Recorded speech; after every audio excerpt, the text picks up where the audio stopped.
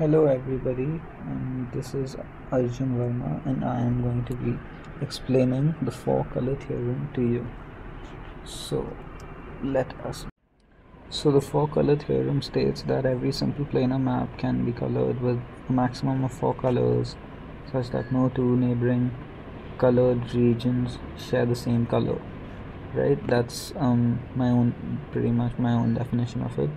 And simple means that it's not like disjoint, and it's not it's not a crazy kind of map. It's a pretty simple country, you know or colored region, as I've called it here, because I didn't want to use the word country, because maps can also color states and cities and whatnot, right? So in general I call them colored regions. And yeah, so if we're coloring regions and if we're trying to make sure that no two neighbors have the same color, then yeah, then we only need four colors. And I found it quite difficult to understand the proof of it, so I tried to prove it sort of myself. And here's what I sort of got based on my research as well. So step one, we reduce the problem to connected finite maps with regions containing finite polygons, and this map satisfies Euler's formula. Okay, I really don't know if this formula is that useful in the end. I haven't used this proof, so this in the proof, so let's never mind. So now what do? We reduce countries to single points, right? Yeah, like I've done over here, and we call those vertices, and we connect bordering countries with lines. So yeah, here's our map, our original map, and I go down. This is what I did, right? So I took one point from each region, and pretty much sort of assume that that's like the center of Mars or something like that. Whatever, you can take the capital, it doesn't really matter. You just take one point, and that point itself represents your whole region. So that way we simplify the problem, because otherwise a region has too many boundaries and things like that. So the thing is, now our points, like for example, if we were to take this region that has so much of a big border, and we don't really want to go into dimensions, right? So we're just making relations, right? This is bordering with this and this and this, right? And this. So yeah, it's just linked like that, and that's all these links are supposed to mean, that the bordering. And yeah, that's pretty much it. And yeah, so then I tried to color it, right? And this is the kind of coloring I got. So I started with red, and then I tried some stuff, and then some colors were starting to what do you call it, like some of them were really touching each other, like the rule that I have to make sure is that along the same line, like two opposite ends cannot have same colors, and that was starting to happen quite a lot. So I had to recolor, and that's why this blue thing is a real big mess. But in the end I managed to get a satisfactory coloring. So it certainly works, right? This is just an example, and we find it possible, right? So how I see the problem and the solution is that we use any coloring algorithm, such as starting with a node with maximum edges attached and giving it color number 1, then proceeding to the color all the linked nodes in a preferential manner. If possible, use color number 2. If not possible, if it ain't possible to use color 1 and color 2, use color 3. If it's not possible to use all 3, use color 4. And this algorithm is generalized and formulated on a computer and valid for every map, because that's just the way it is. It works. And the reason why the algorithm works, I'm going to present to you. We attempt to prove it. First, this shall be a proof by contradiction, where we shall ultimately show that there is no way we can prove 4 colors to be insufficient to color a map, right? So if you show me a map in which 5 colors are absolutely needed, if you can construct me the simplest of maps, maybe like, with the least number of countries, just make a random map, right? If you're able to do that with and you show that you need 5 colors, then yeah, then good for you, but it's not going to be possible, and you're going to see why. So first we build a country like region, or whatever you call it, a colored region. Here's the one I made, right? And let's go down. Then we try to provide it a neighboring color and an extent to exhaust another color, right? So yeah, we've used blue up, and now we want to use yellow up. So obviously we make a yellow country like this, right? And we go on, right? We proceed in this manner, trying to exhaust red. And in order to exhaust red, I want you to understand one thing, right? It could have happened that my red country was, just neighboring with the blue and not with the yellow over here. But if it weren't neighboring with the yellow, then it could simply have been colored yellow, and it wouldn't have needed to be colored red. So in order for it to have in order for us to be using a third color by that algorithm, we need to make sure that this third country is bordering the first two. And we proceed. We now try to exhaust green, but it's not possible to do so without edge locking either one of the three colors. Since their construction is largely symmetric, we can assume that the red one is locked in.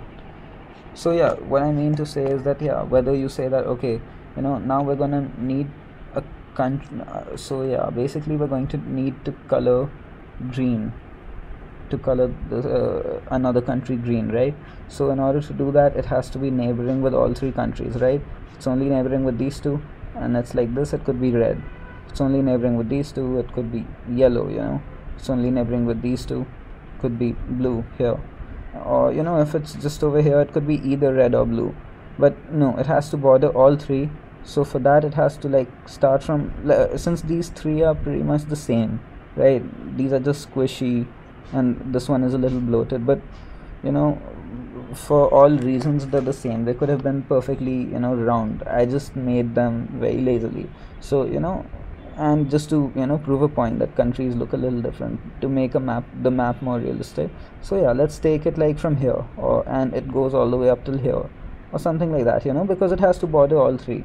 Now if it doesn't go all the way there, if it comes right till here, it could still be colored blue. So it has to go all the way till here. Could even come around all the way, that's all right, but it definitely has to come somewhere around here, right? In order for it to be colored green. I hope that's the one I made. Yeah, exactly, right. So here it is, sorry. So now the color red has been exhausted and must be reused in order to exhaust the colors. It must also share borders with all three countries. Again, one of the country colors will get locked in and thus will be reusable. Thanks to the symmetry, since it's all the same, we assume the blue gets locked in. So yeah, basically now what you see is that the red country is locked in, right? And now when you make any country outside, it'll only be bordering with this country, and this country, since this one is landlocked. It can't border with any more countries, right? So basically a third, the color red, can be reused when we make a country bordering with all these three countries. Again, it has to border all three countries, otherwise if it's bordering any two, the third color could be used. It's bordering only blue and green like this, then you could have made it yellow. If it's bordering blue and yellow, it could be green, blah blah blah, and you go on. And yeah, so basically the color red can be used, right? So we do this, right? We make a country bordering all three like this one, and I color it red. Now here's the thing, now blue gets locked in. If I would have tried to make it from here till here, the yellow would have gotten locked in, and so on and so forth. So the thing is, as you see, the red and blue colors that are inside this and this one, these countries, Their role is insignificant. It's like they aren't even there now. When we're making a new country, we obviously can't make any more countries inside, right? Since there's no space, we can only make them outside. So since they're only going to be made outside, these two are absolutely insignificant. Only red, yellow, and green get considered, and we can make a blue country somewhere around here. you know but if we only make a country this small and color it blue, then we wouldn't be doing it justice, because it can be colored yellow, right? So it has to be like this big, and it can be colored blue. Yeah, so basically what I've done is I've sort of explained again. Blue is reusable. At this step we realize we cannot continue. Sorry, we are stuck in a loop in which we have three different colors adjacent to each other, like so. Yeah, like this.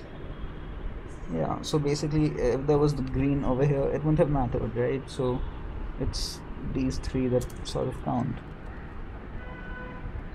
And if we add a fourth country, A, if the fourth country isn't touching all three, needs to be recolored with a fourth color. It needs to be colored with a fourth color. B, if it is touching all three, one of the countries gets locked in, making its presence outside the new cumulative figure ineffective. So while the fourth country does exhaust the fourth color, one of the other three colors becomes reusable, and the fourth color, and thus four colors are sufficient. Hence proved, four colors are enough to color a simple map. Yeah, that's pretty much it, right? So at this point, yeah, we basically just realize that okay, we can continue this way, but we're not going to proceed at any step. So here we were with this blue, yellow, green thing, then we added a red, then we'll add another, probably, no, sorry, yeah, so yeah, we added a red, but now the blue is insignificant and blue is reusable. And if we keep trying, basically we can see what's going to happen, because there's no way we can get the colors inside to stick to make their presence effective outside this whole thing, if you know what I mean. I'm sure you can understand. Like, we can't make this blue color. If we had this blue color sticking out like this, maybe, if this country had like a horn like this, then this red thing would have gotten this joint, and it's just not possible. And yeah, suppose, okay, now let me explain this. Suppose it did have this horn, then if you colored this thing like this, it could have easily been colored green, and it wouldn't have needed to be colored red. And again, all sorts of possibilities like that just sort of pop up. You can try to extend figures, but in the end, what you'll realize is, if we're trying to keep this proof really simple, and it is simple right now.